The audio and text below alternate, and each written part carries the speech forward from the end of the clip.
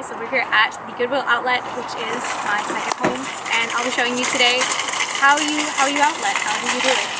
How does it happen? Yes, let's get started. Please listen carefully. The magical place of the bins is where all of the Goodwill rejects go that haven't been sold in the stores, or just extra donations that they can't accommodate in stores and are sold instead by the pound. Okay, so the two things you need to bring when you come are gloves and your bag. These will be lifesavers, and the gloves are so that you don't cut yourself in the glass, which can happen. And also you can get your hands clean. You don't have to worry about all the gross things that your butts touch.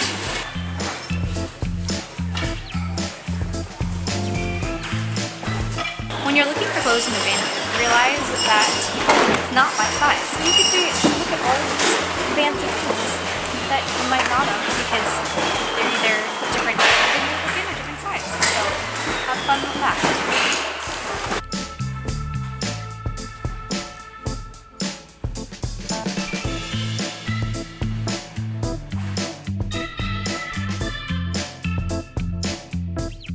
We've got khaki ruffles and scrunch. Oh, disgusting.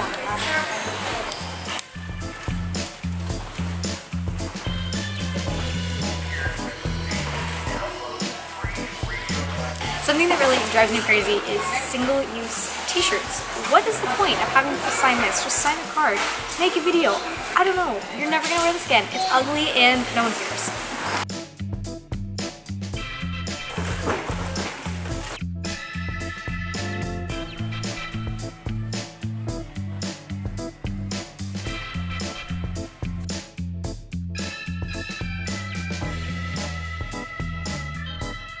After I've collected all the things that I think I want, I look through them and see if there are any holes or stains.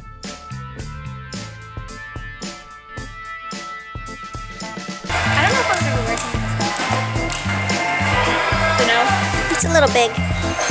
Okay.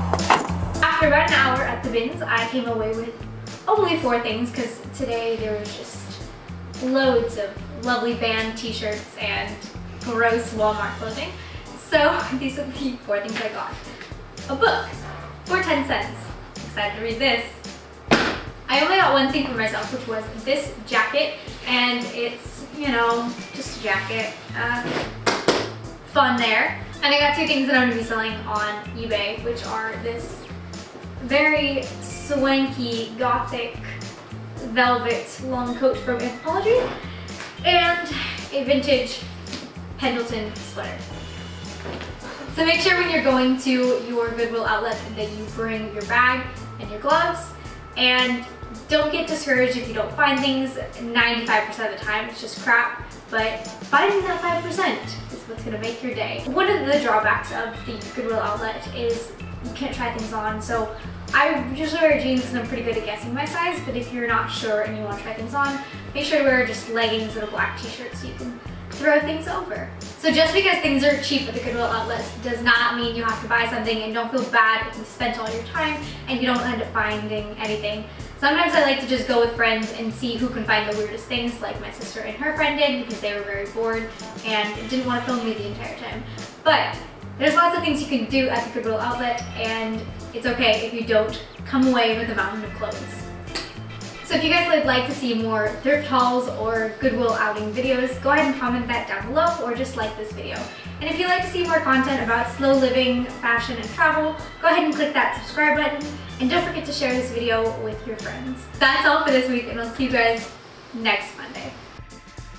Ouch.